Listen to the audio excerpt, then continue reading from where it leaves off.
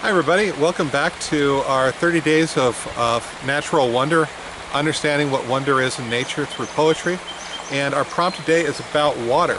And water is an incredible, magnificent, wonderful thing. And you can see me struggling here because my dog is trying to get to the water. That is my dog Lizzie.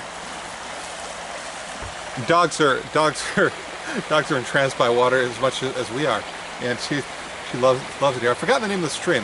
But what I like about the stream is, I like a lot of it. First of all, in California, in the LA area, one of the reservoirs, one of the things counted as the reservoir are the human beings, because water passes through us, right?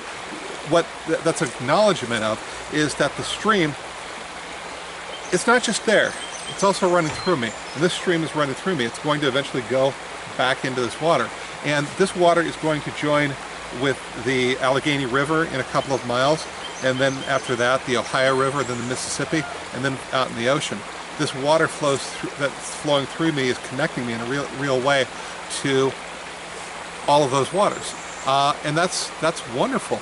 That's what this thing is about. Now that probably would be my poem about water. I could also write about just walking through water, streams like that. You know how magical that is when you're a kid? You come and you walk through a stream. It's incredible because there's something so different about it. I might talk about the times I find fossils in the water. I've done that a few times and absolutely just love doing fossil searching. What is yours going to be?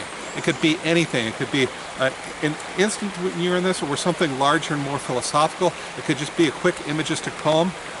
If you're Tom Thomas and you're writing haikus, I suggest everyone look at Tom Thomas's haiku reactions to my prompts because they're fantastic. And he just captures that moment between moments. Maybe that's what you want to do. When you have it, put it down. I hope next to Tom's, and I'll see you next time.